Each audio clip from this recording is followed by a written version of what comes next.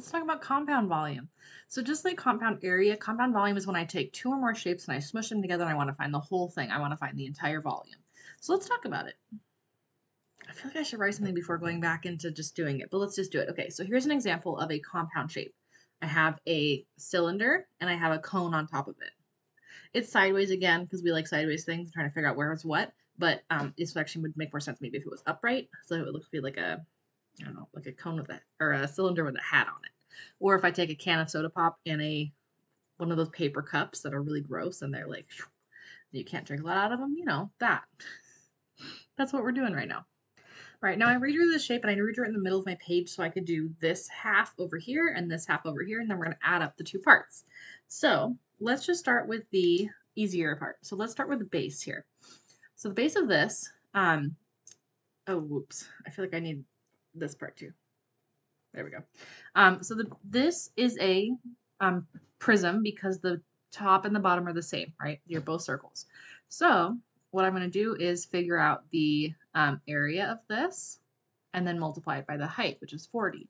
So now I called this volume 2, which means it's the second part of the volume in this. So what we're going to do is we're going to take volume 1 plus volume 2 and add them together. Now, this is pi times 10 squared times 40. 10 squared is 100. 100 times 40 would be 4,000. So this is 4,000 pi. And these were all in inches, so it'll be cubic inches. Now let's do the harder part. Last time I taught you that this is the slant height. It's not the altitude. So I need to figure out what the altitude is using Pythagorean theorem. So to find this altitude x, I need to do 10 squared plus x squared equals 26 squared. So I need to figure out what that is. So let's do it. Turns out it's 24. I didn't round at all. It just equals 24. So now I can find the volume of part 1, which is going to be area of the base, or sorry, 1/3 times the area of the base, which is still pi r squared, pi times 10 squared, times the height, which is 24. And I get, I don't know, hold on, 800 pi.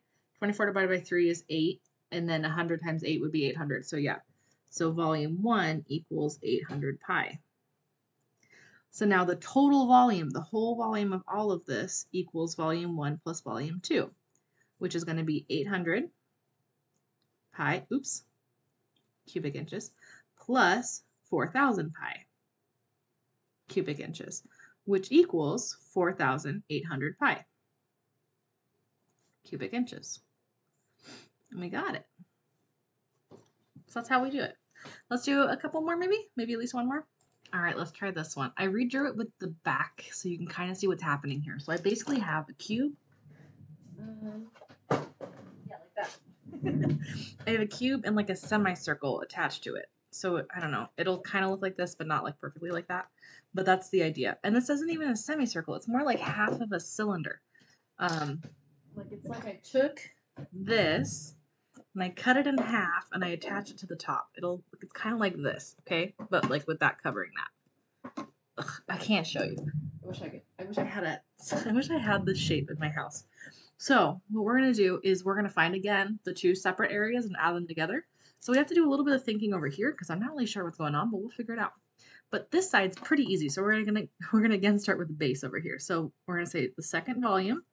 Well, it doesn't really matter how we look at this. It could be this is the base and this is the height, or this is the base and this is the height, or even this is the base and this is the height. I don't care.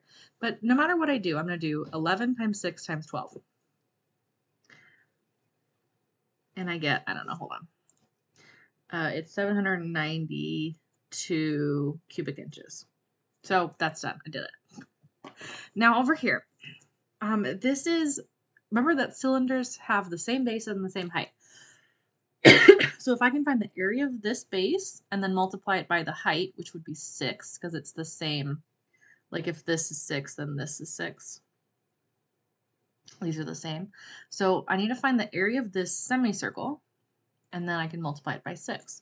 So volume 2 is going to be the area of the base. So 1/2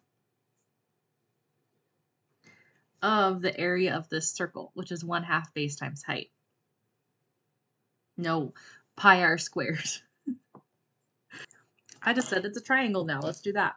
1/2 pi r squared. So pi, the radius is not 17. 17 is not even the diameter.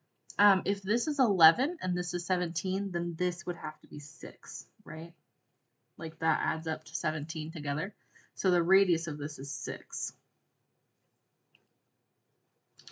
times the height, which is this depth right here, which is again the same thing as the other 6. So, you know, it's going to be fine. So 36 times 3, because half of 6 is 3. 36 times 3 is 90, 100, and I don't know. 108. I did know. I just was afraid. 108 pi inches cubed. So then my total volume is going to be volume 1 plus volume 2 again, which is 108 pi plus 792. Now, since this is a pi and this is not a pi, this is actually a correct final answer. If it hurts you, you can figure out what this is as a decimal. So let me do that. There you go. So we could say it's 108 plus 92 plus 792. 108 pi plus 792 or 1,131.29 cubic inches. So that's the same thing. Let me see if there's one more I want to do with you because I think these really get repetitive after a little bit. But I just want to check. I want to do this one because it's kind of weird, but it's still easy. So there's a couple different ways to do this, just like normal, right? I could take the entire big box and just cut out those 2 little slices, like right here and right here. There's some things missing. Or I could find the bigger box and then add on the little, like, I don't know, the little, like, extra mohawk it's got. I could add that on. Or I could just find the area of the base the way it is and multiply it by 8 because that's the height. I don't care. Do you care? Great, because I can't hear you. So let's do the second way. All right, and now another part of this is kind of another part of this that gets kind of tricky is where does the 3 go? So the 3 centimeters looks like it's actually on this one, but that doesn't make any sense because it already says it's 6. So I use my process of elimination to figure out that it's actually talking about the height and not the width of this. So sometimes it sucks, but it's okay. We'll get there. So what we're gonna do is we're just gonna maybe like split this part off. So we're gonna find the volume of this little piece and the volume of the big piece. So let's find the volume of the big piece. Why not? So volume 1 is going to be, it's this rectangular prism, so it's going to be 18 times 8 times 12. Like, what is that? I don't know. Great, 1728, of course. And then the volume number 2 is going to be this little mohawk part. So that's going to be, let's see here. So 6 by 3 by, how wide is this? This is 8. So I knew it was 8 because it's the same length all the way around, and I just went until I found something. So it's going to be 6 by 3 by 8, which is a number. How did it turn into 12 squared? 144 cubic centimeters. So then the whole volume is, again, volume 1 plus volume 2, which is 1728 plus 144, which is 1872. I almost at the year Columbus sailed the ocean blue, but I don't think this is. I know this is not that. I'm bad at history, but cubic centimeters. Done. Yes, that was easier than the rest, even though it looked harder. We got this. Okay. Email me if you have any questions. I'll see you in class. Goodbye.